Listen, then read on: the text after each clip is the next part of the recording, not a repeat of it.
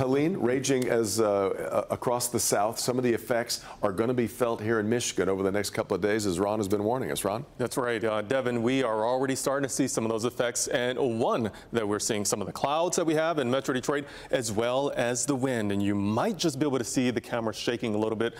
That's the downtown skyline viewed from Windsor. Now, let's go ahead and talk about some of these temperatures. We're in the lower to mid 70s, 76 in Detroit, Ann Arbor, 72, 75 for Port Huron, Adrian. We're coming in at 74 degrees, and it is breezy in Adrian and Monroe and Detroit as well. So those clouds coming up from the south, you have less of the cloud cover the farther to the north you are. Lapeer, Imlay City, getting into Port Huron, you have more of that cloud cover as you get into Grosse Ile, getting into the Belleville area as well. So here's what we're seeing on radar and satellite. The clouds over much of the Mid-South and even here in the Great Lakes, and then the rain. It is really coming down in places such as Memphis. As you get into areas like Indianapolis, they're getting into the rain. Columbus, Cincinnati, heavy rain coming down right now. We will start to see some of those showers moving into our area later this evening. Now, I talked about the winds. It's breezy out there, and the farther south you are, closer to Helene, that's where those winds are stronger. So you get down toward Monroe, we have sustained winds of 18 miles per hour, same for Grosse Ile.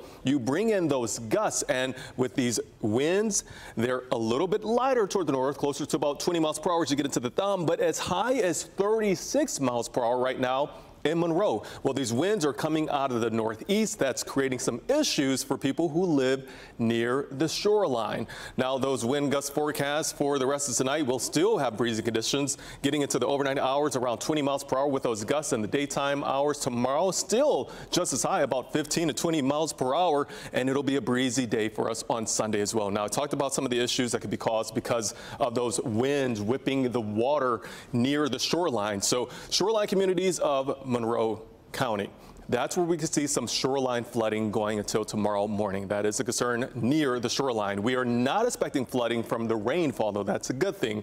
Heavy rain staying well to our south.